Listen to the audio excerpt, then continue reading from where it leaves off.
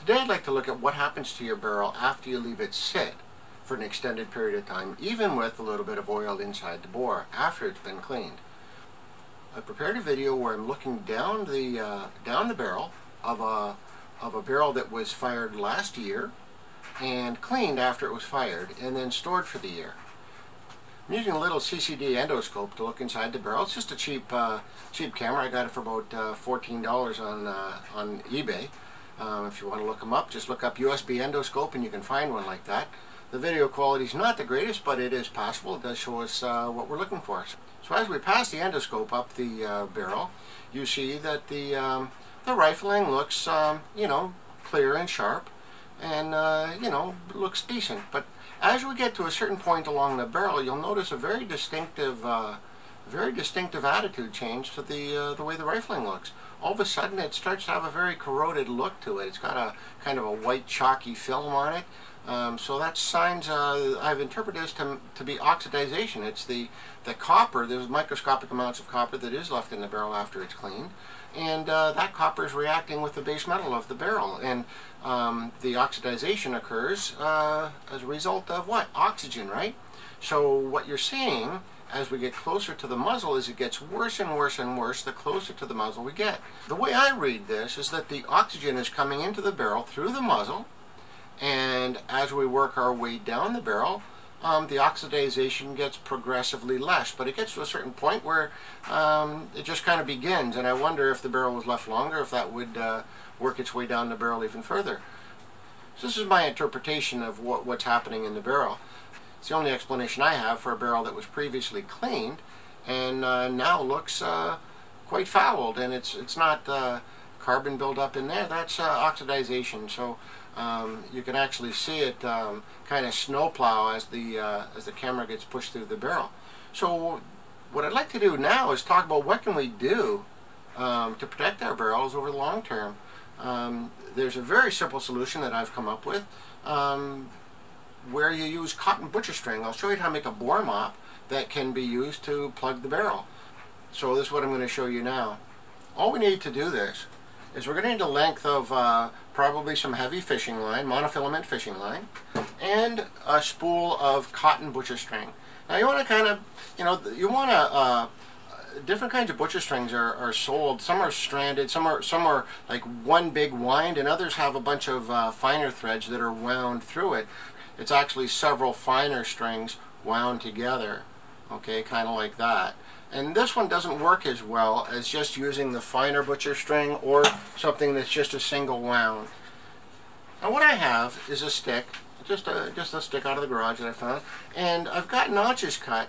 So from the end of the stick to where the notch is about right, a little bit longer than the length of my barrel.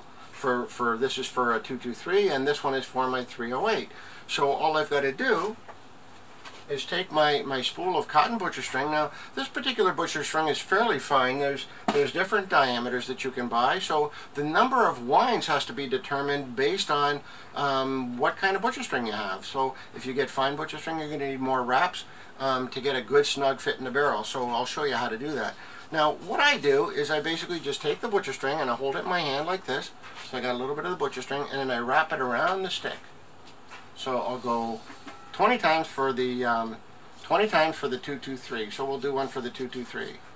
So that's 1, 2, 3, 4, 5, 6, 16, 17, 18, 19, and 20.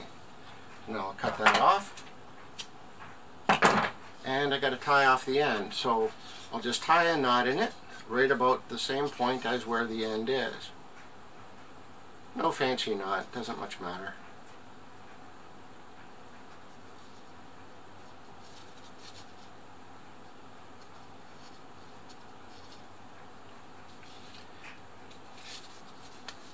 And then remove the string from the stick. Okay, so now what we have is the string all stuck on the end of the stick, right? So we got control of it. And now I'll basically take the tag end and tie it around the string that we have here, just to kind of tie it, keep it from getting tangled. So I'll come through one way, come through the other way, can basically just tie it off. So I'm going to make a little knot here. It's hard to do on camera. Okay, so what I have is a knot now. So the end is kind of tied off. I have a little loop. So now what I'm going to do is I'm going to reverse this. I'll put the other end on here, just basically so that you can see what I'm doing. Okay, and now what I'm going to do is I'm going to separate the strings into groups of 3. Okay, so I got about 20 wraps, so I could have about 6 or 7 in each. Okay, so now what I'm going to do is I'm just going to basically loosely braid them. Okay, so just braid them back and forth a little bit. And all this is going to do is keep them from getting tangled up, because you got all these loops, and it will get tangled up over time. So as you work with them, if you braid them a little bit, just a little loose braid, just enough to keep them from getting tangled up amongst each other. Be easier to handle later, you'll see. Okay, so we got a few braids in there now, and so now what we have is kind of a nice rope that's kind of easy to manage, and I got a length of a fishing string here. Where is it? Okay, right here. So here's some monofilament fishing string. We'll just pull that through the loop, and we'll tie this off, and this will be basically how we feed the string into the barrel.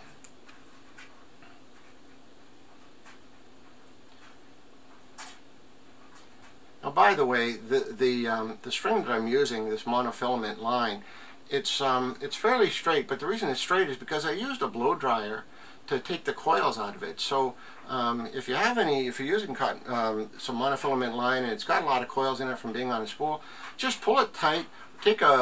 Double it up, pull it on a doorknob, and pull it tight against the doorknob. Just pass a blow dryer up and down, and that'll get the coils out. Okay, so now what I have is a little, I can cut this tag end off here. We don't need that anymore. Maybe I'll tie it off a couple more times, just to keep it nice and neat.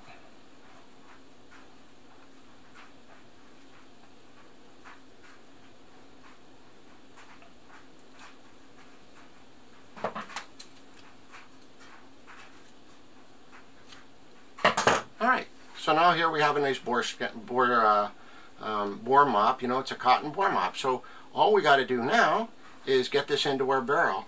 So the basic idea is that now we've got a big cotton swab. This is just cotton swab. That's all it really is. And what we're going to do is we're going to soak it with some hops number 9 or whatever we want to use to leave in the barrel. And we pull it in the barrel, and we can leave it like that for a year, leave it for 2 years. It doesn't much matter. So whatever oil you use, make sure that it's a barrel-friendly kind of oil. And hops number 9 is something that is said to be safe to leave in your barrel for a long time. So basically, we just put a little bit of that on this thing and pull it into the barrel and just leave it there. And that way there you can leave the gun for long-term storage with this protecting. So what this is going to do is you're going to leave some chemical in the barrel, which will act to break down the copper and break down any corrosion that's in the barrel. In addition, the cotton itself will plug the travel of oxygen, right? The oxygen can't move in and out of the barrel, and if oxygen can't move in and out, you can't oxidize, can you? So you've got protection on a variety of levels. And hey, you know what? Worst case scenario, it's a quick way to clean your gun. That's not going to clean it very well, but at least it's kind of a quick patch out, right? So it's a handy little thing to have. So what I'm going to do, I'm going to put it in a little jar with a little bit of hops number 9, and we'll pull it into the barrel. So here I just have a little an empty food jar from some Tostitos, and what I'll do is I'll put my my little bore mop inside the jar. Right? Just put it in the jar, and we'll add a little bit of hops number 9 to it.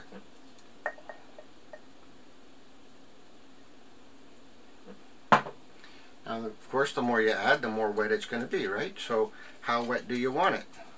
And just kind of squeeze it out so that it's got a good saturation of the stuff on there. And then as we pull this out, we'll kind of squeeze it to control how much is left. So we're just kind of wringing it out, right? We're going to get some of this on our hands. I don't know if that's safe or good for you, but it's a bit of a mess. But here we are now. We've got a little bore mop that's wet with hops number 9. Okay, and here's my 223. So what I got to do now is I got to feed the monofilament line up into the barrel. So this will be a bit of a trick. to do on camera.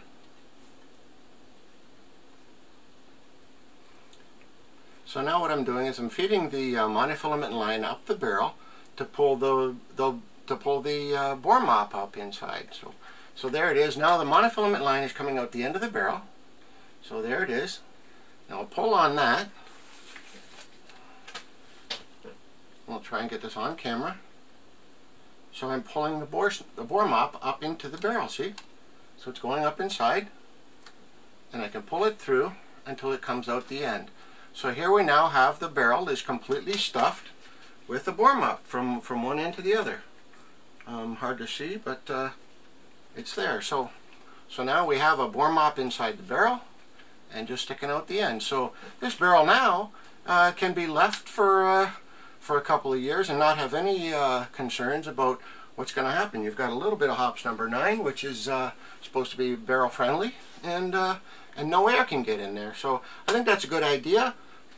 I want to make the distinction between one of these and the bore snakes that you might see for sale in a store. The bore snake is really kind of a quick and dirty cleaning tool. This is not really intended to be a cleaning tool, although, like I said, it does patch out the barrel. The bore snakes that you can buy commercially have a little bit of a the leading part of the bore snake has a bronze brush manufactured into it, so it does brush it out a little bit. But something like this is a very cheap and easy way for you to protect your barrel. Leave it in there. It does do a quick and dirty cleaning, probably not quite as good as what you might get from that the bore snake, but it's not really intended for the same thing. It's just something that you leave in your barrel to protect your barrel for the long term. And after looking at that video, you can see that that's 1 year. Now that gun was left in a gun cabinet, okay?